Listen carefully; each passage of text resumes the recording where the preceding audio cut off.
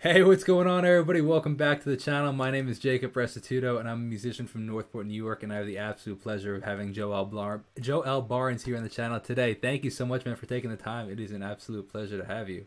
Man, thank you for having me, man. It's been Yeah, amazing. yeah, absolutely. I'm looking forward to chatting, man. What's up? Being mainly, I mean, a couple of reasons why, but it's actually pretty wild to have the opportunity to talk to some of the people that I've had on the channel, including you, and the fact that, like, dude, I've been singing your song, especially Promises, for like months Bro, and months now. So the fact that we're actually having this chat is just like, it's an incredible opportunity. So I don't want to mitigate that. I want to say thank you very much for that, taking the man, it's an time. absolute honor to be here, man. Thank you so much for thinking of me, man. I'm really, Of really. course, absolutely. So let's have the people introduce yourself. So can you kind of give a little backstory of who you are, what you do in music, and kind of just we'll take it from there. Yep. So my name is Joel Barnes. I'm a Kentucky native, born and raised in the bluegrass fields of Kentucky. Um, Singer-songwriter for a company called Maverick City. So Very cool. Love that. How did you get involved with Maverick City? I snuck in. How did that? I really wish I was joking. I'm serious. Like I actually snuck in. So I've been friends with Dante Bowe and Aaron Moses since like 2014, 2015. So we've have a history of just always being really like close and good friends. Dante was invited to the original like Maverick in like writing camps. Back then they were invite only. Now they're more so open to the public. You can sign up and register for our online classes or some of our in-person classes. Um, but yeah, so Dante got originally invited. And after the second invite, it was about that's when they wrote like Mav 2. So Mav 2 had just came out right when they were starting the write camp for Mav 3. Mm. And Dante had an invite, and I was like, I'm gonna just sneak in with you and hopefully don't kick me out. So he was like, all right, bet, just don't embarrass me. Get in here and write good songs. I'm like, all right, say less. No. So That's amazing, actually. I literally snuck in. And the first thing that we did was we started worship and prayer. And I remember meeting Tony for the first time. And he said, hey, if you're here, then you need to understand you belong here. Him not even knowing I was there yet. He's just like, if you're in this room, it's because you belong here. He's like, I don't care how you got here. Yeah. He, like, literally, it was the craziest thing. Like, I felt like he was talking directly to me. He's like, I don't care how you got here. I don't care. Like, if you're in the room, you're supposed to be here, and God is intentional about your life. And then after like the whole worship and prayer moment, everybody's like in worship and we pray for each other and then we start our day. Dante walks me up to him and was like, hey, this is my brother. He's going to be with me. He was like, okay, cool. That's fine.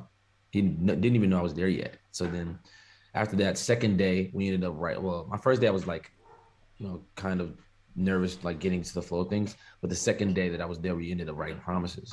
Mm. Tony Wow. pulled me aside and we're like, hey, this song feels good. Like we should like test this and see So from that So point on, it's been when history. what year was that? What time? What's the timeline for 2019. that? Okay, so that was relatively recently. Yeah. So, but it's interesting. Like, it kind of goes back, and this is part of the reason I love having these conversations, is because people don't realize the depth of time or work that it sometimes takes to become a musician, Yeah. or a songwriter, or have your songs sung by other people, or whatever the case is.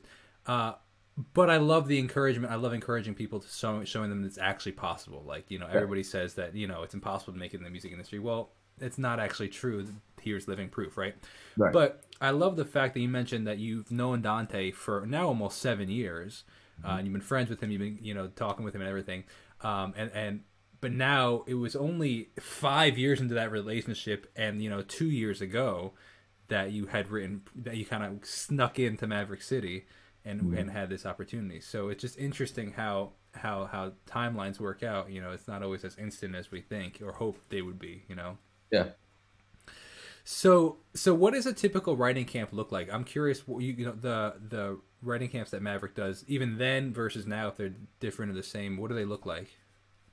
Um, Most of the camps, like we kind of just come together and see what happens. Really, it's not even like like song driven, Hmm.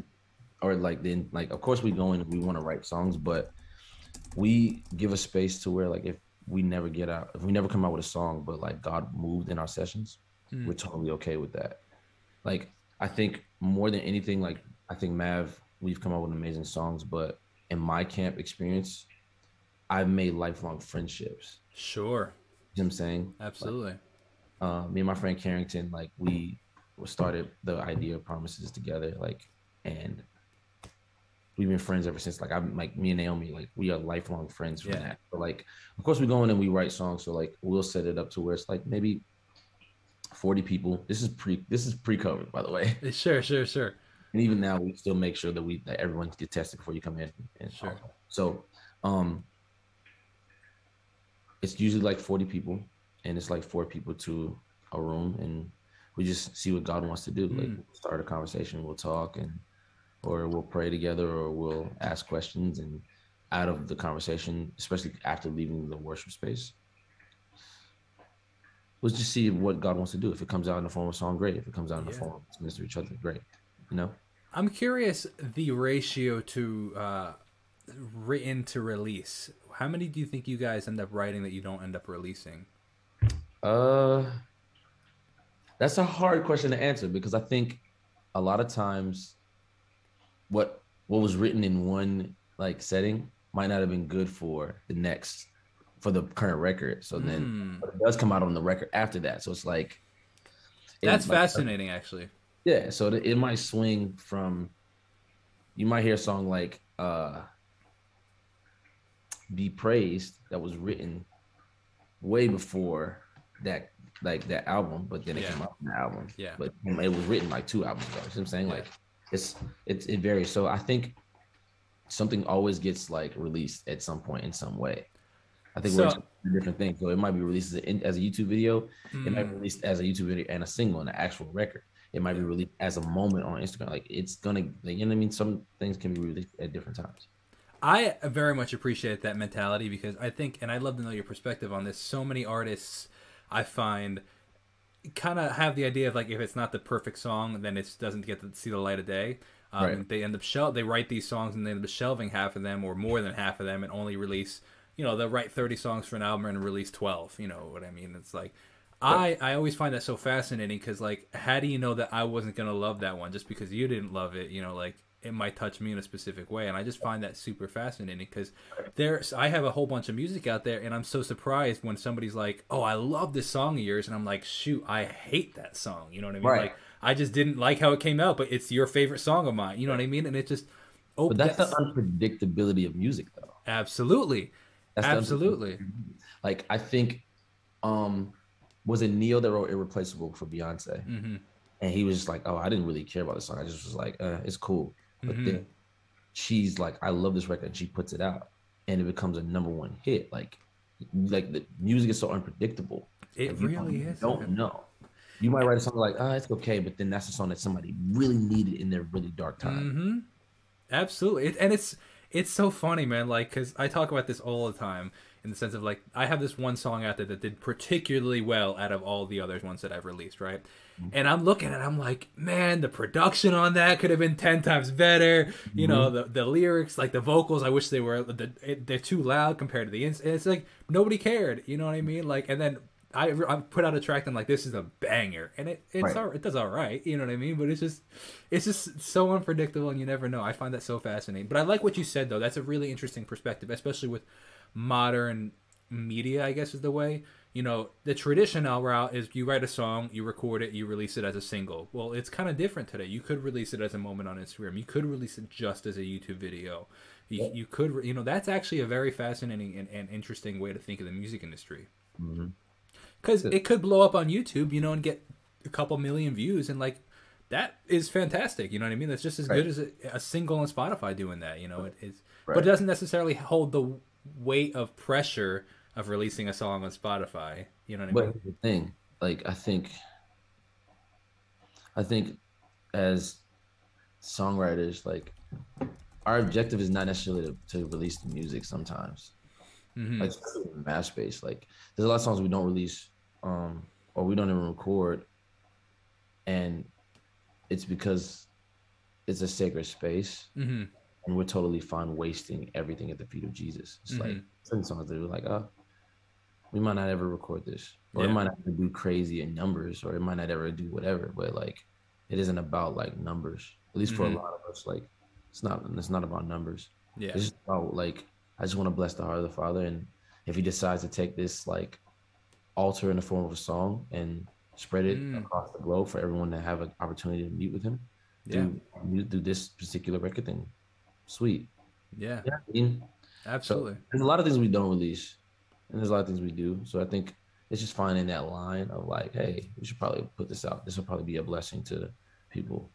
They're like, hey, we might just want to keep this one sacred for a second because I don't know, like it's something. It just feels really special, and it's like, well, we'll release it later. Mm, I mean, absolutely. I actually really appreciate that perspective. Absolutely.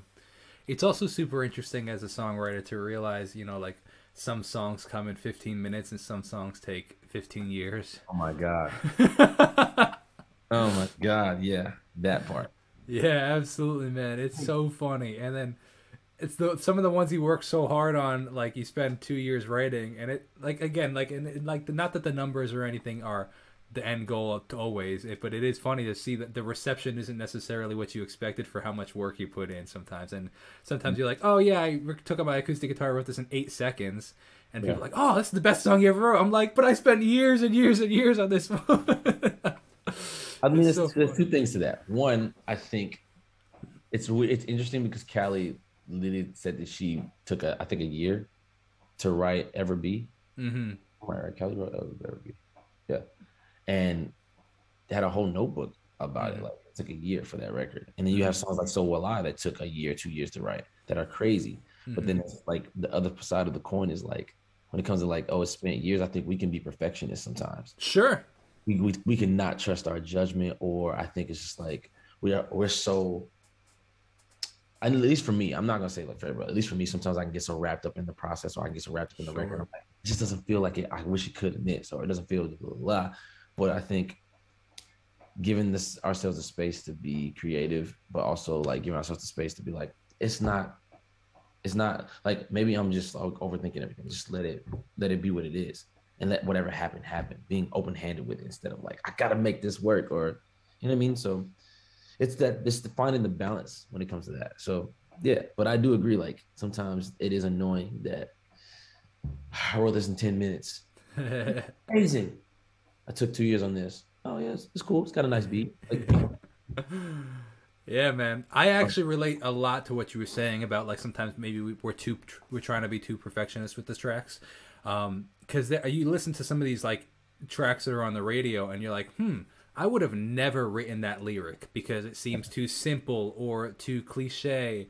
But obviously these professional songwriters are, so maybe I'm being too hard on myself. You know what I mean? Maybe I'm making it too hard on myself. Like, and that's why it's taken forever to get the track out, or I don't know. But it is just interesting to see um, how hard, how judgmental we can be on our songwriting. Absolutely. What are you doing to continually better your songwriting? um, reading books, man. Mm. And I watch like videos of like this guy named Ralph Murphy. I watch like videos about the industry. Um, Mm. I watch a lot of different things. Like I'm reading a couple books right now. Like I'm reading "Hosting the Presence" by Bill Johnson. Mm-hmm. Um, I'm reading um, the Keys to Heaven's Economy, and then someone else just sent me a book. I'm trying to think of which one it was. Is that Chris Valton? No, I don't think so. Mm-hmm. No, it's not. It's What, not. what you said? Robert Murphy was the for the first one. The Ralph, first. Ralph Murphy is a songwriter. Well, he was a songwriter.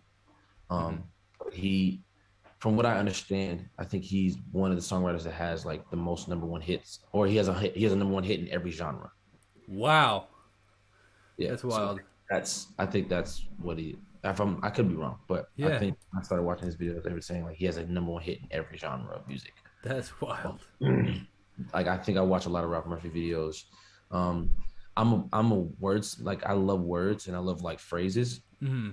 So if I'm watching a good movie and they say Mm-hmm. something that hits me, I'm like I need to write that down. Like I've been watching The Chosen, and the season 1 episode 1, Mary Magdalene says like, "Hey, what happened? I was one way, now I'm another, and what happened in the middle was him." And it's like, oh, wait a minute, that struck something in me. So like I love phrases and things like that. So I watch movies, I'll like read a book here and there, like I'll see something inspirational on Instagram that I follow certain pages intentionally so that I can constantly inspired, like put something in my path. Yeah. I'm learning I have a routine in my life. So like I put things in my way. I'm like, I know I'm gonna go there. So I put this in my way so I can like, oh, since I'm here, I'm gonna just so when it comes to my social I media. love that, man. That's brilliant. Rather than use like that's brilliant. So like, and rather than use like social media for all of the goofy things, like a lot of times I follow inspirational accounts on purpose and then put the notifications on. So like if there's an inspirational quote or if there's like a video of like somebody saying something that could be inspiring, I like it's on my feed a lot. Mm-hmm. So like if you go to my Instagram now, you'll see like at the bottom there's a J. Cole like video and he's talking about like just really quick, he's talking about the difference between wanting success and realizing that when you get there are things that are way more important, but they seem small because you were looking this way. But like love, family, support, like being involved with your like, you know what I mean, your family, like that's way more important. Yeah. And like you should really be successful in that.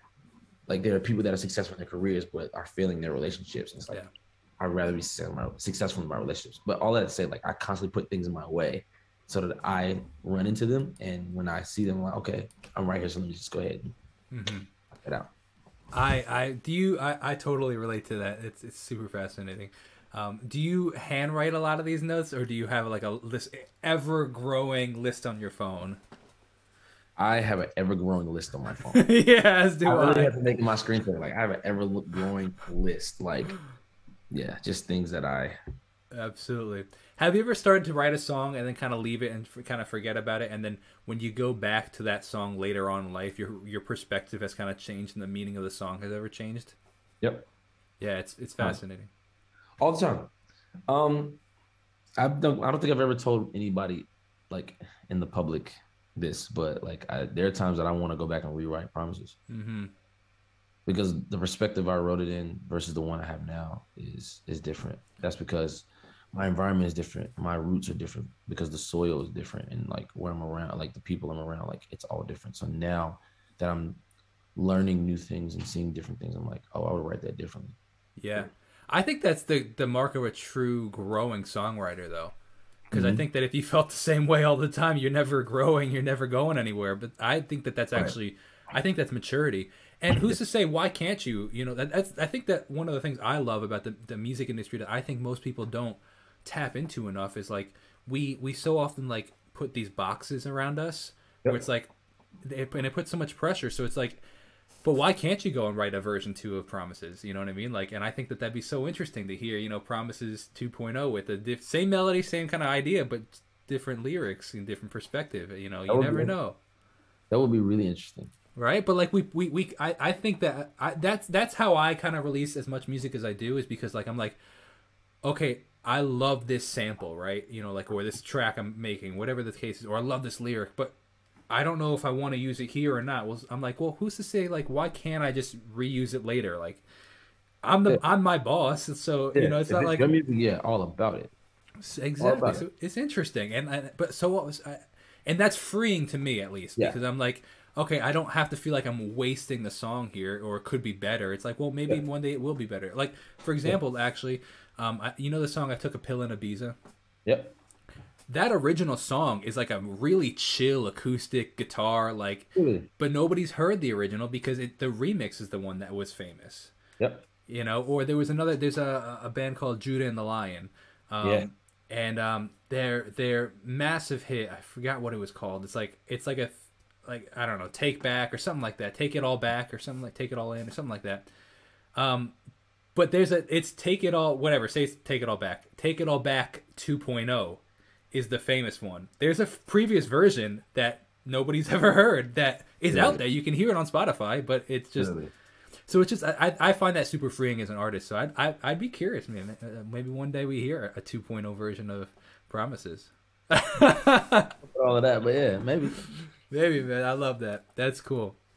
So does the majority of and we don't have to go super in depth into this. It's kind of a segue question, but does the majority of your income come from songwriting at the moment, and like your songs that you release? Okay. I think it's split between a couple of different things. Because the follow up to that is, how do you manage the balance of pressure? You know, because I noticed that, you know, for example, say the majority of my income comes from YouTube, right? So before that was the case, there was much less pressure of keeping the numbers up, because it didn't really matter if I made this much money or this much money. Like that's not where I was paying my mortgage from. Now that it's my full time job, I find this unrealized pressure prior to joining it, like being my thing. I was like, oh shoot, like now if the views are going down, I'm like, no, I don't like focusing on them, because that's not the end goal, because I think it leads down a path that I don't want to go down. But it subconsciously, I'm like, well, I need to make sure I pay my mortgage this month. So it adds this weird pressure. So that's where I was going with that question. I was like, you know, with songwriting, because that's the end goal for me, you know, is my songs to be paying the bills. But then I'm also thinking like, man, that's got to add a ton of pressure too. Like if the next song that I release flops, like, am I gonna, you know what I mean? And it's just an interesting dynamic that I think that most people don't realize. Yeah, I mean, my situation is kind of unique. At least I think so, because I think like you said, we never write songs with the intention of like, I want to make a big bag. I want to make Sure. Because I think that can, like you said, it can pollute the integrity of the record. Sure. Absolutely. The intention, like I'm a person that I tell in all of my songwriting classes, I tell people like, hey, the one thing I can tell you is be careful where you write from, and honestly, sometimes who you write with, because not everybody's intentions or integrity is the same. Absolutely. Or their of integrity is the same. So you have to be careful. You have to know the heart of the person that you're writing with. And you have to honestly, a lot of times, check your own heart from where you're writing from. Mm-hmm. Because if the goal is to make money, go be a mainstream writer. Or this is specifically pertaining to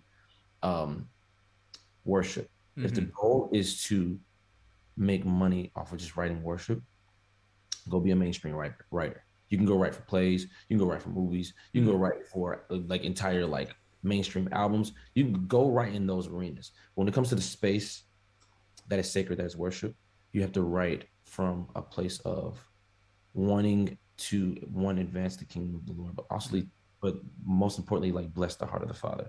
You know what I mean? So as far as like, if you're talking about in the worship space, I'm very intentional about that. I don't allow myself to go into that space, because like I want to protect the integrity and the sacred space that is worship. Now, the authenticity, you know what I mean? Absolutely. Wine songs, no more Coca-Cola songs. That's a whole nother thing. As far as the mainstream like side, like writing in that area, of course, like you want to write songs that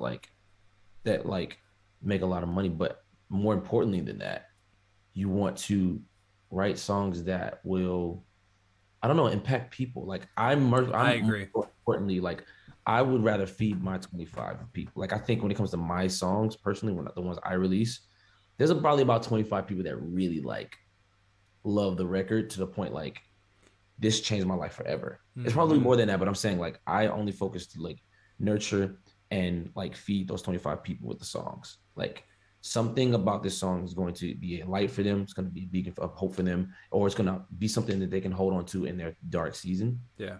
That will at least help guide them to the other side. Yeah. Like that's my goal every time I sit down to write, whether it's worship or mainstream. And it's like, when it comes to mainstream things, it's like, I just want to nurture and feed people. You know what I mean? Because music has this power that it goes over language barriers. There are people that can't speak a lick of English, but can literally sing you the Thriller album top to bottom. Like it breaks language barriers. It like merges races and like honestly kind of ignores and pushes racism aside. Like you got to think about it. Like music has this amazing power to unite people and bring people together. Mm-hmm. So why not use it for that? Absolutely. Like, why not write songs that everyone can be, and you know what I'm saying, enjoy together. So like, and you'll be surprised how unifying it can be. Yeah. Absolutely. No, man, I think that is a brilliant perspective, and I highly appreciate that perspective. Absolutely. So going back to Maverick City and your involvement with that, how do you guys so you're not coming to the show? So there's a show in New York that I have tickets to actually, but you're not going to be there. So how do you guys decide who's going to be where and what and when? And how many people are actually in Maverick City? Because that is also I'm trying to figure out as well. So what Maverick is Maverick City is the artist. The people Yeah. that sing Maverick City are the collective. Okay. So there's about 8 lead singers right now, but really anybody can be Maverick. Sure. Nothing happens with the 8 that are now in space. Anybody else can come and be that part of Maverick. It's just right now. These are the prominent faces that you see at right now. It can change in the future. It's interchangeable. But when it comes to like choosing who's going to be where, I think most like the way we've been navigating it is whenever someone wants like people from Maverick, it's a collective. So you have to request these people like directly. You have to be like, hey, we want to bring in these people to come and do this.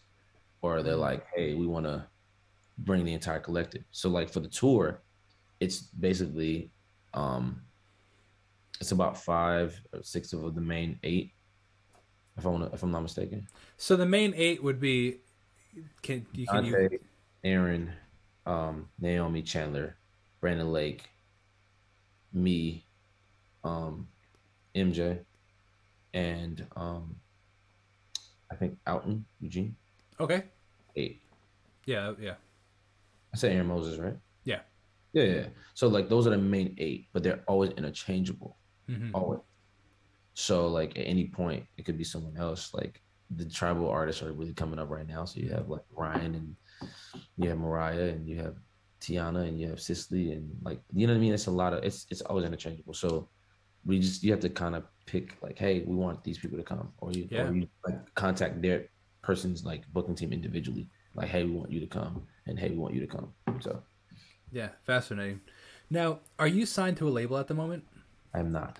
And I appreciate that. I think that is so fascinating because I am pro no label. I think that if you're, well, let me rephrase it. I think you have to know yourself. I think that you have to be familiar with who you are as a person and comfortable in that, because me being, more business savvy, like it would be a waste for me to go to a label. Some people that might not be as business savvy, well, you could build a team around you or it might benefit.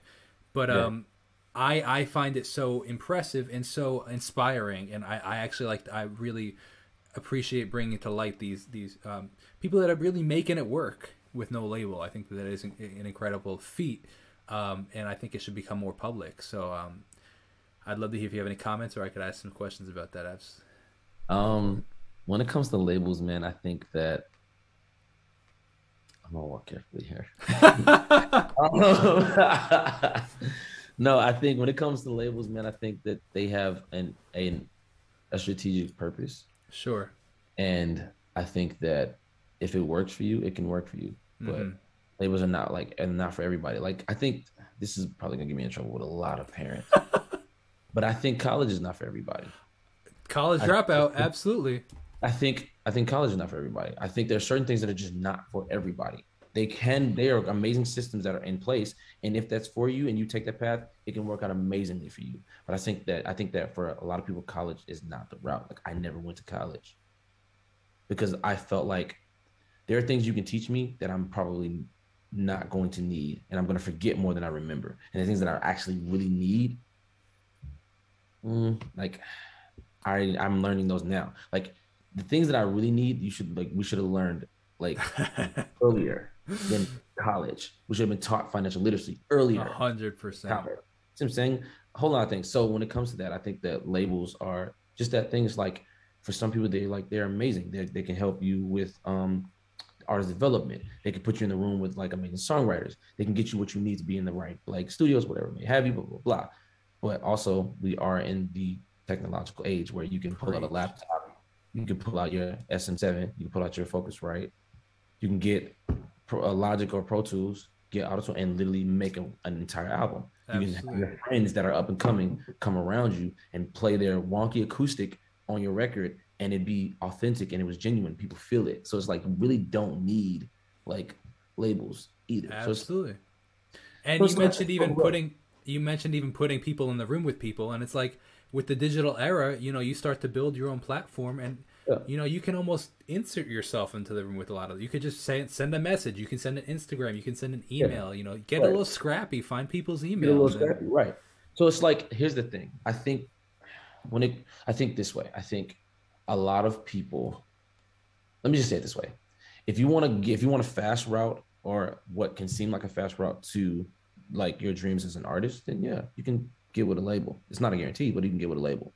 If you want to be independent, it's the long game. Absolutely. You have to be business savvy. You have to learn things along the way. And it's like, it's not gonna necessarily be the thing that's like overnight sensation. No, you got to actually put in the work. You're gonna put in the work with the label too, but there's a lot of things you're probably not gonna have to worry about because you don't know to ask those questions.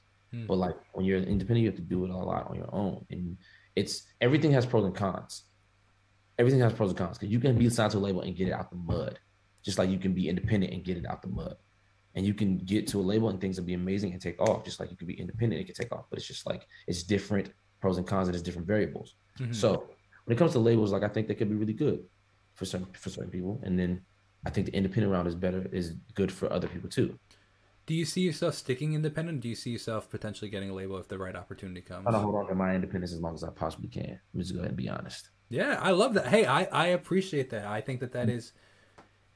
I think that we need more artists like that. I think that I can see in the next 10, 15, 20, 30 years the label dominance is going to be becoming less and less. It's just becoming less and less. It's becoming less and less relevant, I think. Of course. Absolutely. I'm just trying to hold on my independence as long as I possibly can. Preach, man. Like, I'm not trying to sign deals that don't make sense. Like I'm not trying to sign things because I'm a person like if I feel like I'm under pressure to write something, then I can't do that.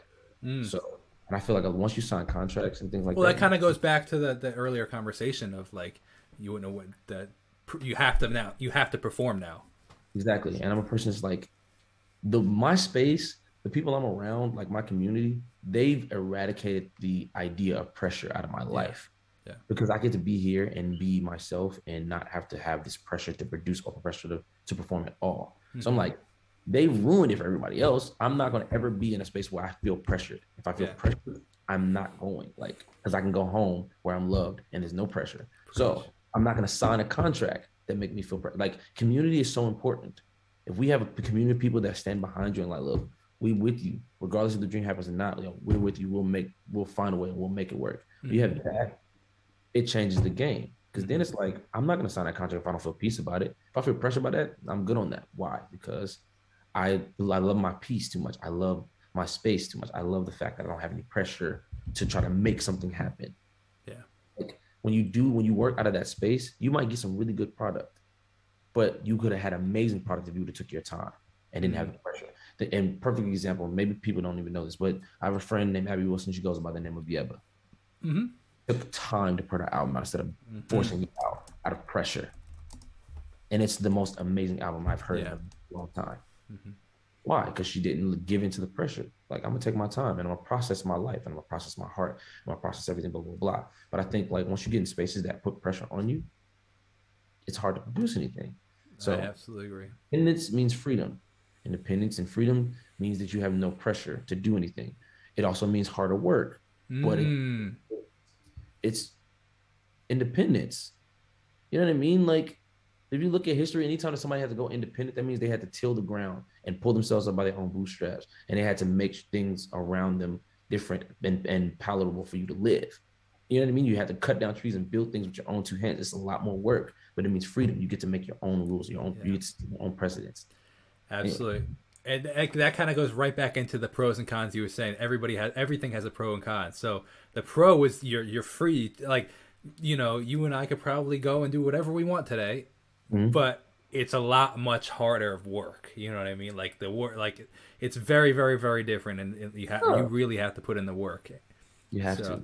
But people don't normally see that. They just see the freedom that comes with it. They don't see the work that comes with it. And that's why I think so many, not just even in music, just businesses or entrepreneurs flop, because they don't realize that it's literally grinding your teeth every single day. Yes. Chance the Rapper, because he's independent, can say what he wants to on his tour. Yeah. As an artist that's a Christian, if he wants to have altar call at his tour, he can do that, and they can't tell him he can't. Because he's an independent artist. When you're not an independent artist, labels can tell you what you can and can't do. If I want to put out a rock album tomorrow and a country album the next week, I can do that because I'm independent. And they're not going to tell me, oh, you can't do that because it'll mess up this, that, and the third. And we have stake in your life because we put this much money and X amount of dollars into your life. That's a different ballgame. It's like, I'm not for me, it just doesn't work. I'm giving the reason I why hear it you. wouldn't work for me. Absolutely, absolutely. I hear that. But now you have management, though, I do. correct? So how did you decide? How did you know when you were ready to go and get management? When I realized my life was a mess because I couldn't keep up with everything. That's a good problem to have, though, I guess, right? Career wise. Listen, this is the thing. I hate like trying to map out things and schedule things and plan things. Like I absolutely hate it. Mm-hmm. I'm such a spontaneous person. Like Mm-hmm. I make spontaneous like decision. Like I literally will make a decision. Like I'm making a decision right now. Like at the end of tour, I'm definitely going to like Universal Studios or Disney World or something. Like I'm definitely going. And that's a spontaneous decision. Like I'm willing to, but I found a person in my life that's like, I love to do all of that stuff. And I looked at her, I'm like, do you want to do this for me? So and she's like, yeah, what's the pay? And I'm like, oh, I'll make sure you get like well taken care of. Like, Mm-hmm. Absolutely. I don't want to like handle my life. Like, Yeah. So, so you went out and sought somebody. They didn't seek you, right? um, yeah, I actually like was looking for like there are people that are like asking to do it, and it's nothing against them. I just was like, I want someone that's like in like the space I'm in, so that they Yeah. understand like my heart posture. They understand why I make decisions I make, and they understand like the overall like dream of everything. Yeah. So the days when I feel like I'm like feel like slacking off, they're like, no, this is the mission. Yeah. Like if I'm like me personally, I'm like everything's changing in my life. Like my roots, my theology, my everything in my life is changing, and me wanting to like be the person, the goal to be a better person in these areas require me to sacrifice certain things on this side of things. And I'm being very vague, I know, but because she understands the mission, she's like, hey, you said you wanted to be this. So Mm-hmm. you have to like not, you have to not sway on this. You cannot budge on this. And we Yeah. find balance. So I wanted someone that understood my life. It's like, hey, if I want to take a year off, I need you to hold me to it because I'm giving you the keys and the power to my life to tell me Sure. no. Yeah. Absolutely. So what? So for people that may watch this after the fact that are looking potentially maybe soon to look for management, what are some things that you would recommend they look for in a person and stay away from in a person? Um, you should feel as if that person wants to see the dream happen, even if it takes 20 years. Hmm. Or get people like me. They are more so worried about like who am as a person behind this Hmm. more than they are about my career. Yeah, that's important. Personally, that's where I'm at. I'm like, I don't want to care about my career more than I care about people. Yeah. I care about my career more than I want to care about um my family. So I would say get a manager that holds you accountable Yeah. to And what then you say. They'll ask you a question of like, hey, what do you want to do? Because I'm gonna hold you accountable to that. yeah. Tell me what you're looking for, what you're aiming for, and then keep you accountable to Yeah. that. If they're willing to look you in the face and tell you no to things because of what you told them that you wanted, Mm-hmm. like, yeah, get a manager that's willing to tell you the hard truths of like, listen, I I need you to be the most authentic version of yourself possible.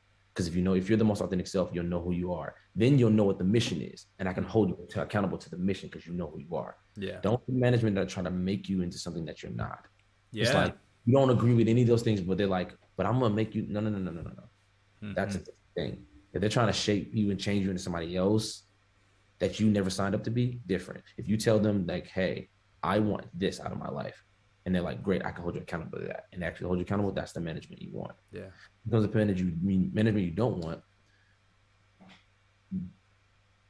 don't grab the management that's only about the dollar. Because Yeah. sometimes it's not you're gonna get to a space in wealth where it's no longer gonna be about wealth, where it can only be about two things. And it's a pro and a con. If it's no longer about the money when you get to that form of wealth, it's either going to be about power or it's going to be about people. Hmm. You're going to either make music to change the lives of people, or you're going to make music or try to make wealth to try to like use your power Yeah. over people. And That's you. what in success. Yeah. It's about power. It's about people. You see who you are before you're successful and gain influence is who you're going to be afterwards. Just intensity. Yes. Absolutely. I completely agree. Now, I'm curious on your perspective on that power of people. Do you find that that's from the get-go, or once you reach that level of, relative financial security, I or think both? I think that depending on what your heart posture actually is on in the beginning will really determine where we'll Yeah. be in. Yeah. So like That's constant fascinating, man. respect, like, it can either want like when you obtain a certain amount of level of success and wealth, it's no longer about like gaining success or wealth because you have Yeah. systems in place that are constantly making. See what I'm True. saying? Yes, I You see what you mean. have systems. You'll have several streams of income, and you'll learn how to manage and how to make things work for you. But at the same time, Hmm. like if a person is generous when they have nothing, they're really gonna be generous when they have everything. Yeah. If they're like closed off when they're at the bottom, like, and the thing is, you have to be mindful. You have to watch because sometimes it can be very hidden. Because when you're at the bottom is really humbling. Yeah. So a person can show you a whole lot of humility whenever they're like at the bottom. But if you give them influence, you give them wealth, you'll really see where their heart is. Hmm. You really see it. But I'm saying that, but there is a point in wealth that it either becomes about power, it's about people. Hmm. I could say a whole lot of things that would be, yeah, but it's like I'm gonna use what I have to obtain more power. I need more of it so I can get more power, or it's like I want to use what I have to help the lives of people. Yeah. Like the guy who wrote Our God is an awesome God, he reigns. Hmm. He told his label, I want a regular man's salary. I want $25,000 a year from whatever I make from my royalties. The rest of it, donate it to charity or something like that. Wow. Weird. That's wild. Because it's like it's about people. Yeah. I don't want to, it's not about using it to get to power. It's about the people. I want to write records that change the lives of people. And I Yeah. want to be like normal. Hmm. See what I'm saying? Yeah. So That's wild. I yeah. love that, man. It's such a fresh perspective because I think that most people don't even get to that level of thinking. I don't Yeah. even know if they even recognize it. And not that there's anything wrong with that. I'm just saying that there's a definite maturity that you carry, man. I appreciate that. Yeah, man. I I feel appreciate like monologuing. I'm sorry. No, I'm loving. Hey, I'm like taking notes over here, man. Absolutely, either power or people. I'm down for it, man. That was a deep nugget of wisdom, man. I appreciate that for sure. So I want to be respectful of your time. So we're just going to talk about one more topic. We're going to talk about the upcoming tour. And I'd love to hear here. Yeah. But let's talk about the tour for a quick sec. So what part of the tour are you a part of, and when does that start? What are you most looking forward to? Let's just talk about that for a little. I mean, like I said, it's about 5, 6 of us. Yeah, it's about 6 of us that are on like the tour all the time, and um, I just help like sing and we lead in all the records and we go through the set. And a lot of I sing 2 songs on the tour. I sing Miracles and Promises, and I'm not gonna tell you where they are in the show, but yeah, I sing those 2 records, and yeah, man, I just support everybody else that's on the tour. So Yeah, if cool. singing a record, I make sure I sing my BGV part or whatever, just to like let them be able to like rest the vocal cords and to just like carry wherever God is like letting flow. So Absolutely. If you could give one tip to somebody that's will future tour, what would that be? One tour tip. like a lot of socks and drawers. That's what everybody says, man. That's funny. That's like the common thing. It's funny. I've heard that several times before. A lot of socks and drawers. Because the thing is like between the time I listen. I've only had this is my very first tour, and we've Okay. only done the first 4 days in Cali, which we were in Sprinters, and we had like stayed the night in every city that we went to. So starting tomorrow is our first stop, and it's in Ohio. And then from that point on, we're bussing it. Like, you know, Overnight busing kind of thing. overnight bussing kind of It's still in Sprinters or in no, buses. Okay, okay. We got buses. So that's a different thing. It's like everybody keeps telling me pack socks and drawers, and I'm thinking like, yeah, I'm gonna probably need a lot of socks and drawers because I'm like, I don't want to run out. I would rather have more than I need Yeah. than need more than I have. Yeah, I hear that, man. So I hear that. That is so funny. the second thing I would say is like you gotta love the people that you're doing it with. Absolutely, that's Otherwise, big. That's big. Otherwise, you're just coworkers. You gotta love the people you do it with, so it can feel like family, and it's like one big journey together. Absolutely. Otherwise, it's not gonna feel right. Absolutely. You know what the best part of tour is, though? One of the best parts? All Yeah, the different cuisine you get to try across America and the world, man. Come on. Now we're talking to the New Yorker, me, the Long Island Italian, Spanish yeah, New Yorker, man. So mhm, yeah. I just went on a big trip, and Food. I was in a couple different cities, and I was like, every city was Nashville or LA or Dallas. So I had to try the local cuisine, man. I love that stuff. I gained 10 pounds, but Yeah, yeah, yeah. I loved it, man. What they call it, gaining the tour 10. Is that what it is? I don't know. That's funny. I've never heard that term before. That's Uh, hysterical. I gained it, so that's oh man. amazing. Well, wrapping it up, what's the best way for everybody watching this now after this? What's the best way that they can go and support what you're up to these days? Um, you can go to my website at foreverydreamer.com. You can follow me on Instagram. I am Joe_L. Um,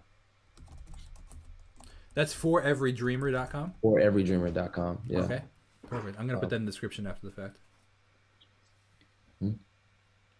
Or we can, or honestly, you can, come to Shepherd State in Covington and, listen to my dad preach. Hey, there you go. I'm dead. Yeah, I'm gonna book a trip. I'll come take a listen to your Yeah, dad preach. Absolutely, man. anybody can do. I Love love it. that. That's cool, man. Very cool. If you can hang out for 2 more seconds, I just want to say Yeah. thank you so much for everybody watching this. Definitely go check out all the stuff that Joe and Maverick City are up to. Go check out his websites. All the links will be down in the description for his website and also for the his Instagram. So go check that out. Thank you guys so much for watching. Definitely consider subscribing and checking out my music. It's the best way to support the channel. I'll see you guys in the next video.